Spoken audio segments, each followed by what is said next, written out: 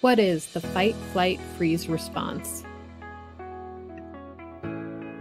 Our survival is dependent upon self-protection mechanisms.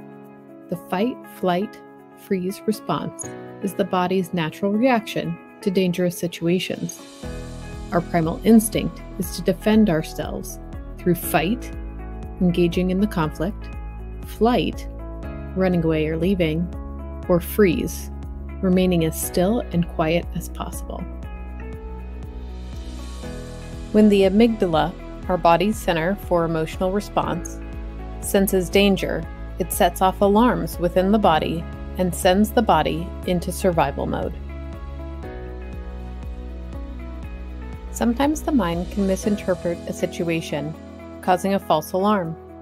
This is when there is no real danger, but the body's fight, flight, or freeze response has been activated, like when that startling snake turns out to be a hose, or the spider on your arm is simply a piece of lint. Fight, flight, or freeze is a biological response that can impact the entire body. Breathing becomes shallow and can cause hyperventilation. The heart starts to race, and many people experience tightness in their chest. While these symptoms can feel like a serious cardiac event, many times they can be relieved through mindfulness and breathing exercises. As the body prepares for action, blood flow is diverted to the major muscle groups and away from our digestive system. This is why you may feel an urgency to use the restroom in an anxious situation. Dry mouth, along with nausea or upset stomach, are common as well.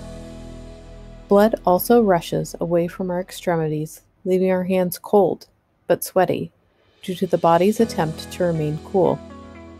The body can begin to tremble and shake, leaving legs and hands feeling weak. During a fight, flight, or freeze response, our brains focus on the negative memories and experiences. This is likely in an effort to avoid danger and negative outcomes. The fight, flight, freeze response reduces our ability to recognize facial expressions. This can have a significantly negative impact on effective communication. Many people feel as though they may faint when their bodies are in fight, flight, freeze. However, fainting is typically caused by a dramatic drop in blood pressure. The fight, flight, freeze response actually increases the heart rate and blood pressure, making it nearly impossible to faint in these situations. Anxiety and stress impact the brain's ability to decipher false activations of the fight, flight, freeze response, causing them to become more frequent.